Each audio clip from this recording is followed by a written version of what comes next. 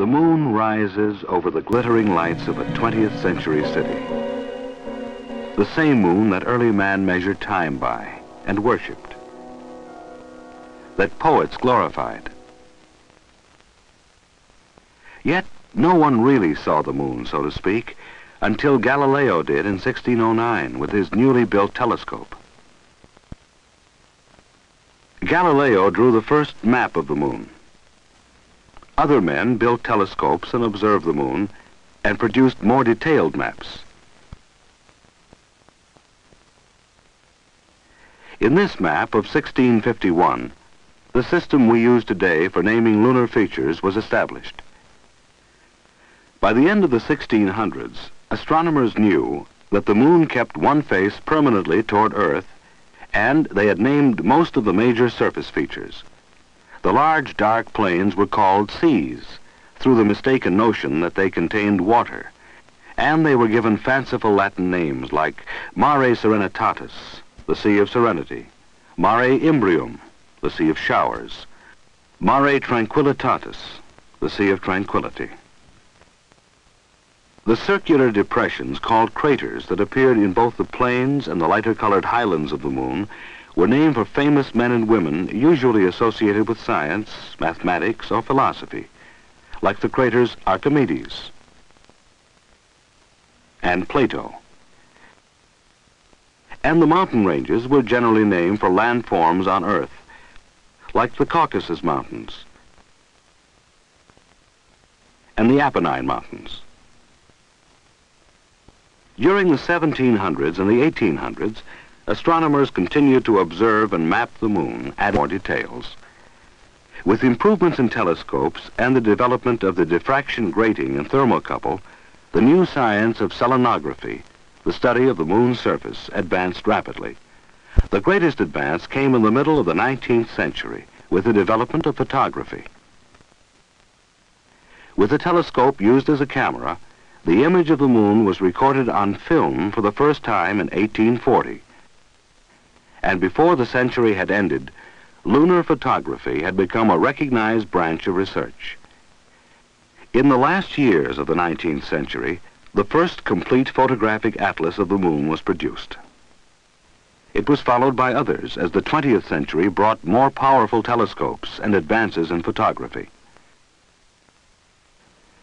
The development of radio astronomy in the 1940s added another tool for the study of the moon. And by the mid-20th century, astronomers knew a great deal about the moon. Here is some of the information 3.5 centuries of studies had produced. The moon, with a diameter of about 2,000 miles, has a mass 1/80th that of Earth. These two facts together mean that someone on the moon would weigh about 1/6 of what he weighs on Earth. Craters observed through the most powerful telescopes range from nearly 200 miles in diameter to only 1 mile across. Astronomers were in general agreement that most were probably formed, like the great crater in Arizona, by collisions with meteorites.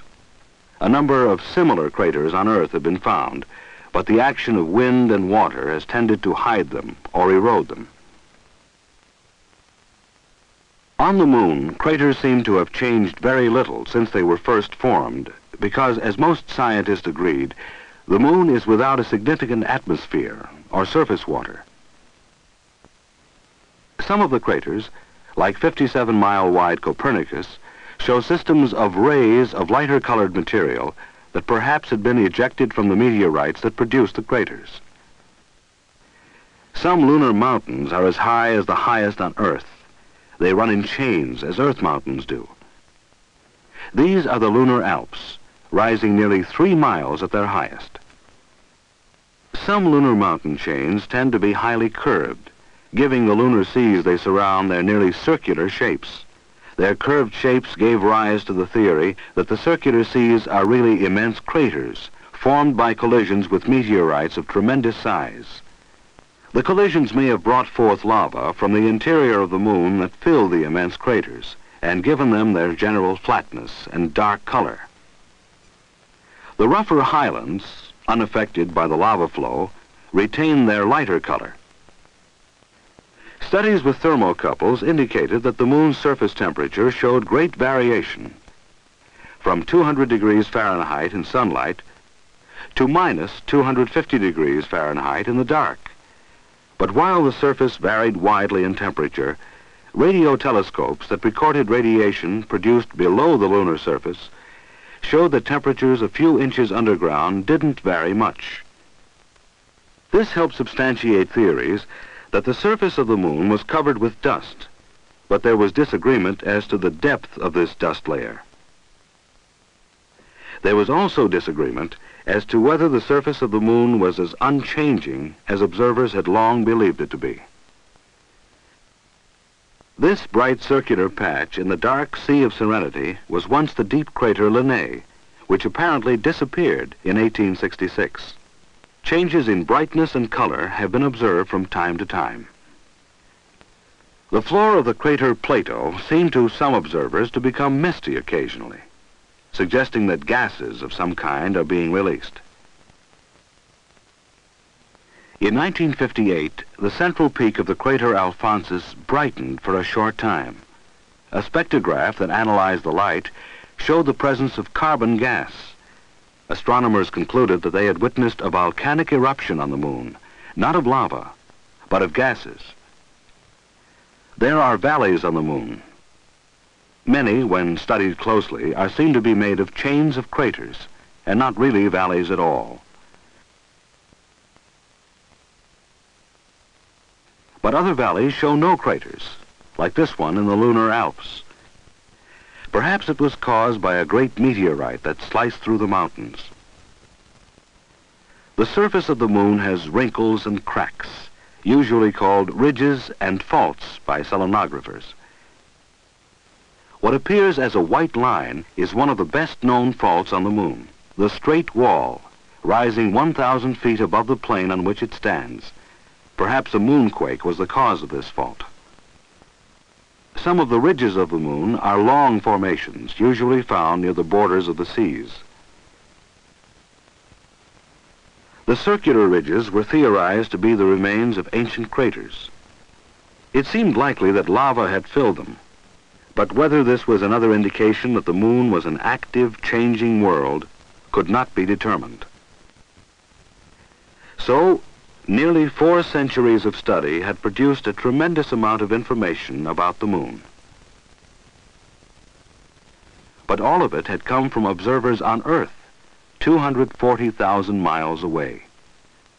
Now, in the middle of the 20th century, a new era began.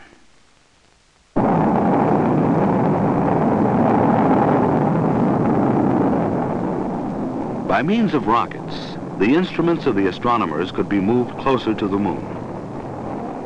During the late 1950s and 1960s, much information was collected from space probes. Spacecraft, with their highly sophisticated instruments, were sent past the moon, around the moon, and onto the moon in hard and soft landings to prepare for man's journey there. Information sent back to Earth confirmed some theories, proved others false, and expanded our knowledge of the moon. What was discovered?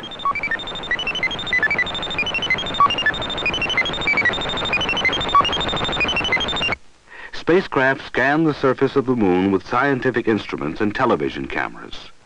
For the first time, concentric terraces were seen clearly within many craters. Tracks on crater walls indicated that rocks had rolled down them, clear evidence that the moon is not a totally dead world. Instruments reported that the moon has no appreciable magnetic field. Without a magnetic field, the moon is not shielded from the solar wind, that high-energy stream of protons produced by the sun.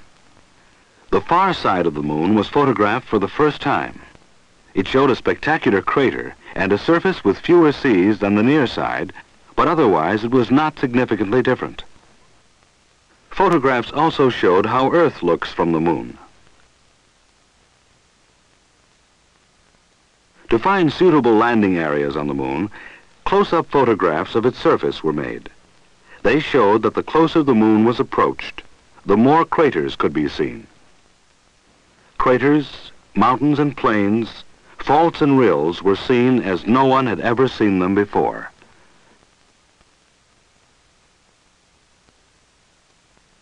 Photographs from spacecraft that soft-landed on the moon showed a generally level but rough surface covered with rocks and tiny craterlets, many less than an inch in diameter.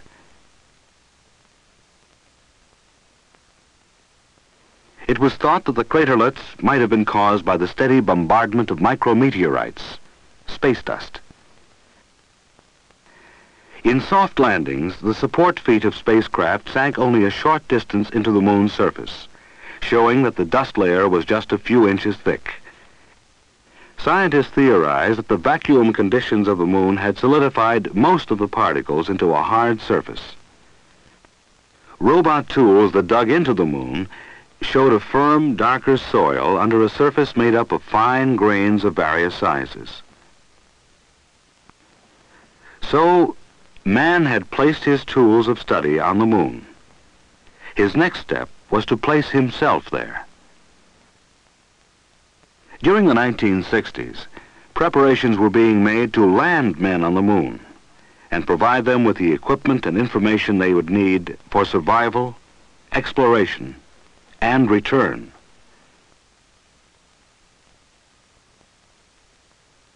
Spacesuits were developed to shield men from the intense heat and cold of the moon and to give them an atmosphere to breathe in the lunar vacuum.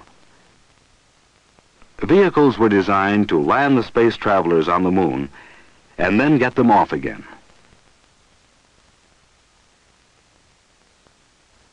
Various types of vehicles tested means of carrying explorers across the surface of the moon.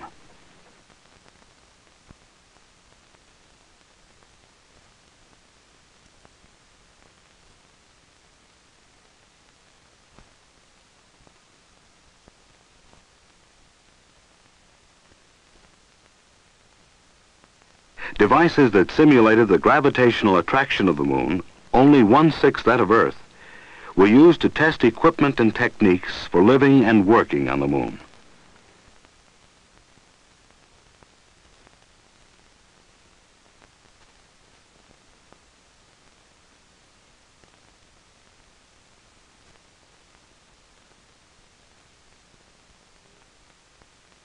The full voyage from Earth to Moon was simulated.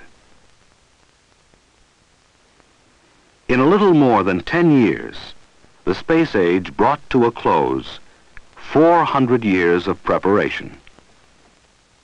This is Apollo Saturn. Men had studied the moon with their instruments on Earth. We're on time at the present time. They had sent their instruments to the moon. 32 minutes past the hour. Now man himself was going. The lunar module reported that Eagle was go. We are go for Apollo 11. Astronauts report it feels good. T-minus 25 seconds. 20 seconds and counting. T-minus 15 seconds. Guidance is internal. 12, 11, 10, 9. Ignition sequence starts. 6, 5, 4, 3, 2, 1, 0. All engine running. Liftoff. We have a liftoff. 32 minutes past the hour. Liftoff on Apollo 11. Tower cleared. Neil Armstrong reporting the roll and pitch program, which puts Apollo 11 on a proper heading. On July 20th, 1969, the first men from Earth landed on the moon.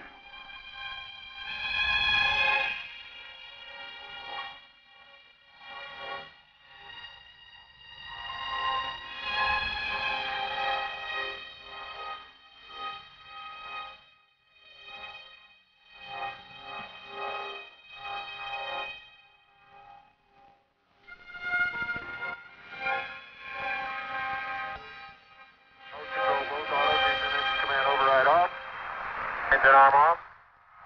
113 is in. We copy you down, Eagle. Houston, Tranquility Base here. The Eagle has landed. Roger, Tranquility. Their boots sank only slightly into the granular lunar surface. Blue, we're breathing again. Thanks a lot. They collected rocks and samples of lunar soil.